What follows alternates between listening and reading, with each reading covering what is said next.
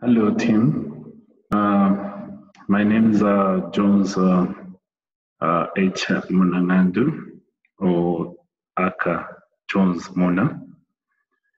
Today, I've come so that I talk about skills. Okay. I want to talk about skills that an author should have. All right, so to begin my lesson, you need to understand that skills can be put into two categories. There is what we call soft skill and hard skill. Let me start first by amplifying what is meant by hard skill.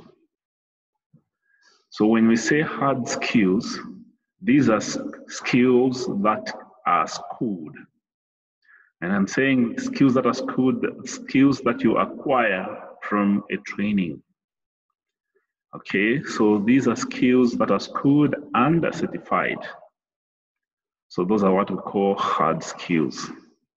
They are measurable in that you are going to have certification, whether you have certificate, you have diploma, okay, you have a degree, all those things. So that is for hard skills. Hard skills are the things that the employer will look for when they're just employing you. But after you have been employed, there are other skills that your employer now starts looking at. And those are what we call soft skills. So soft skills, these are interpersonal skills on how an individual relates with the others. So those are what we call soft skills. These are more of personality, character of an individual. Okay, so those are what we call soft skills.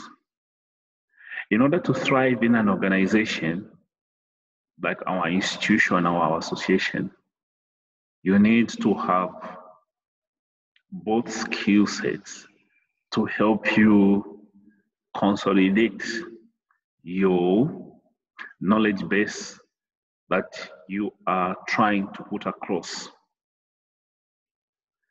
You can have hard skills, you can have soft skills. And as an association, we teach both the hard skills and then the soft skills. These are some of the things in which we try to portray as we are relating with each other. Okay, so that is on the skills.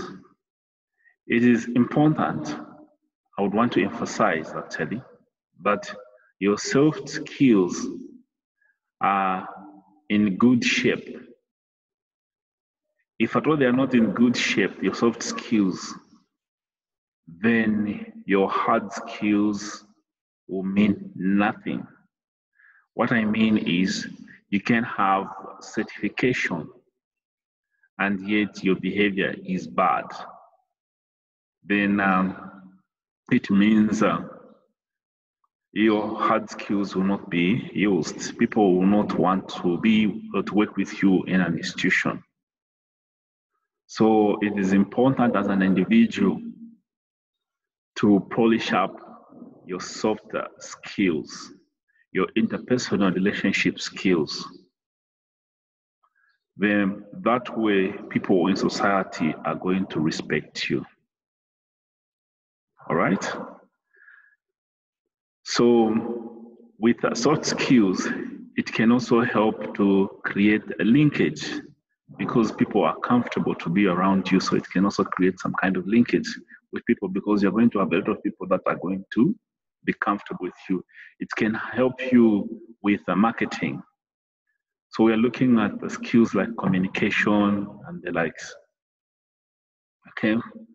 And then when you're talking about, let's say, for those that have done catering, cooking becomes a hard skill because it has been schooled.